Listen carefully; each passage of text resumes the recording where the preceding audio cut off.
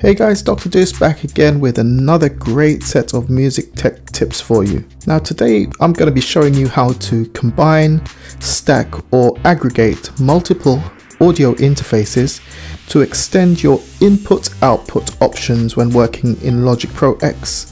Now this is really handy, especially if you've only got a 2-in, 2-out audio interface, and let's say you wanted to record some drums or you wanted to record a small band or maybe a vocal or string ensemble.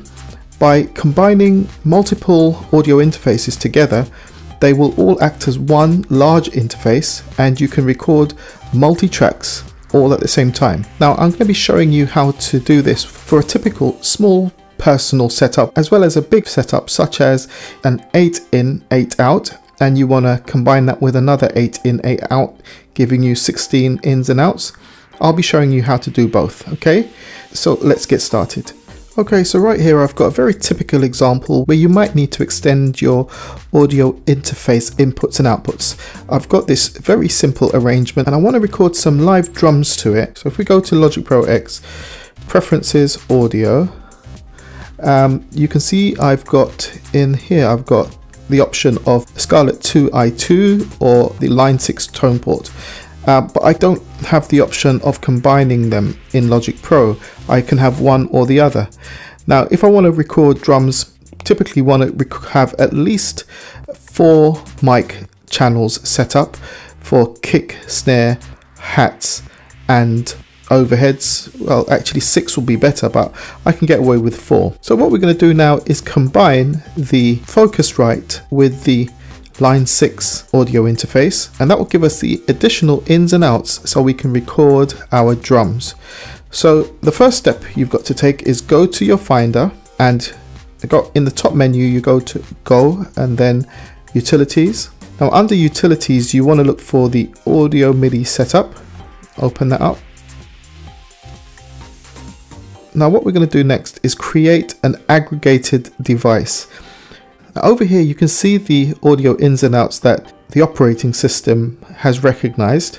Here's my tone port and here's my Scarlett. In fact, the tone port has got 4 ins, but it's actually only got 2 mic inputs and 2 line ins. So what we're going to do, we're going to combine these anyway. So we go down here, we click on this plus, and we're going to go to Create Aggregate Device. Okay.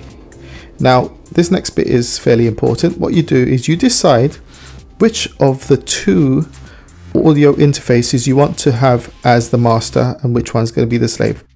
Okay, which one's going to come first in the chain and which is going to come second. Now, I want the Scarlett to be first. Click on that, and up here you can see Scarlett, and here's all the inputs and output. Now we've got the 2 devices connected. Inputs 1, 2, 3, 4, 5, 6. Now like I said, the tone port has got 2 XLR inputs and 2 line inputs. Now if I was to use a mic pre, I could hook up an extra 2 mics to these line inputs over here. But what's important is now we've got them combined. Next thing I'm going to do is double click on this, and I'm going to call this Logic Combo. Okay. Now the other thing to bear in mind is this drift tick. What we've got here is the Scarlett is sort of your master, and the clock source, i.e. the tone port, will synchronize to the Scarlett. Now if as you're recording the program finds that the tone port is drifting out of sync, by having this ticked, the software will correct any of that drift. Now let's go back to Logic, and instantly Logic has scanned and it's found this new aggregate device. What we're going to do, we're going to hit don't use at this point. I mean, normally you would hit use, but I'm going to hit don't use so I can show you what's actually going on.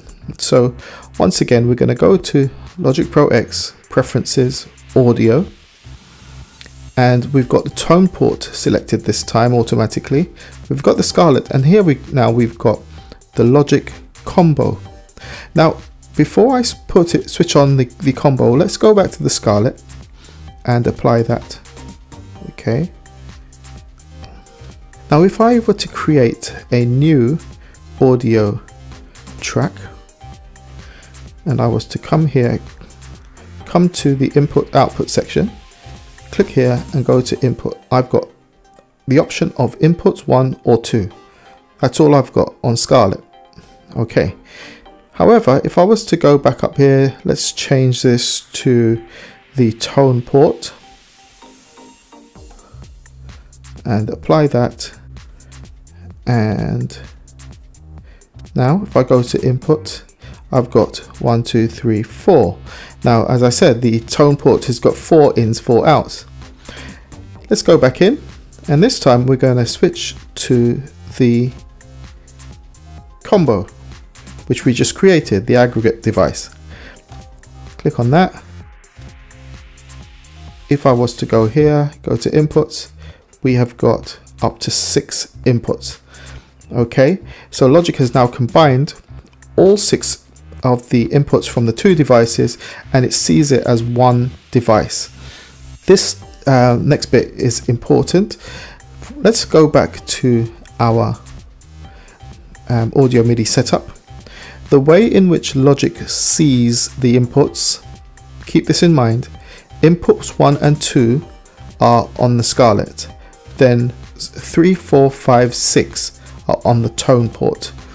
So just keep that in mind. So when you're setting up your microphones, just remember that if we were to change this input to input 3, that will be input 1 on the tone port, and input 6 will be input 4 on the tone port. Hopefully that makes sense.